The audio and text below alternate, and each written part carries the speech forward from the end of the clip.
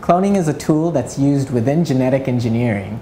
Genetic engineering is pretty much it's a field where you can create things or study things using DNA and how DNA works. Cloning is the act of taking a copy of DNA and making another exact copy, or just DNA replication. It's not as hard as it sounds, and it's not like in the movies where someone walks into a chamber and there's a twin in the next chamber.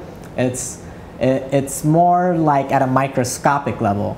All we have to do is take the DNA of something, say of you, and we'll write something else into it. Let's say to make you sneeze peanuts. We can't do that, but let's say if we could. So we write in sneezing peanuts somewhere in your DNA, and then we take your DNA and we start replicating it and cloning it. We'll put it into essentially a soup of enzymes and things, and these enzymes will just take care of it. It'll unwind the DNA, write another exact copy, and do it over and over until you have millions and millions of copies. And once you have these copies, you can feed this new DNA into a microscopic creature like bacteria, you know, like E. coli or Salmonella, something like that. And once it's in there, every time that bacteria multiplies or that cell multiplies, it makes an exact copy of itself, a clone.